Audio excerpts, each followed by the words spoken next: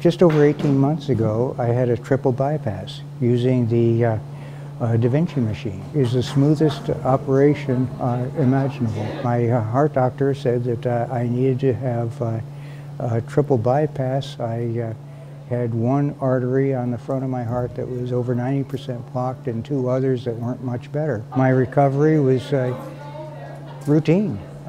It was just a matter of doing the walking and just building up the heart again and getting the blood to flow, and it just all went so very smoothly. On Tuesday morning, they did the robotic surgery, and on Wednesday morning at 6 o'clock or 7 o'clock when I got to the hospital, my husband was sitting up and he said he was hungry, he wanted breakfast, and by Saturday night dinner, he was home. So I can't say enough wonderful things about the robotic surgery, Dr. Rahman, and all of the staff at Sarasota Memorial. They were just fabulous. They kept me informed during the whole time he was in the surgery, and they were just wonderful.